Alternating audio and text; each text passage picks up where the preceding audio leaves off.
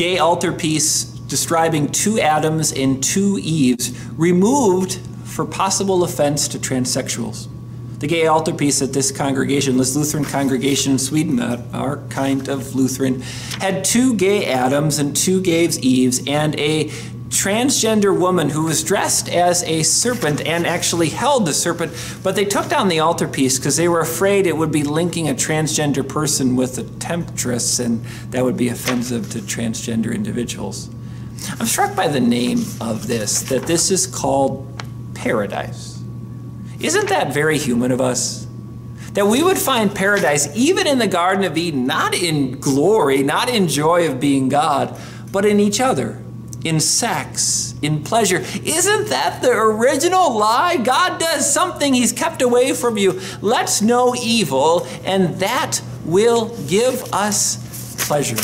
This is not a new story. It's 2 years old, and yet time and time again, this comes up again, that paradise is pleasure for us in other humans. But I gotta ask you, in all the humans you know and all the pleasure you've sought, does it really satisfy?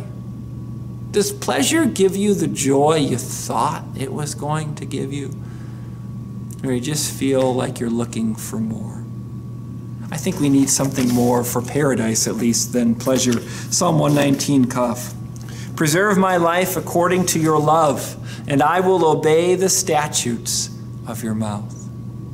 We do look for paradise. We do need preservation, but it's not in what we create. It's not in what we design. All of that fails. All of that falls apart. It's not in what we feel at this moment, because our feelings change. Lord, preserve my life according to your love.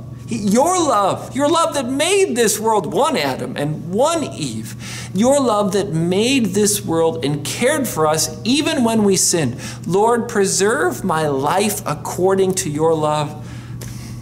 And in thanks, I'm going to obey you. This is paradise, nothing we've created.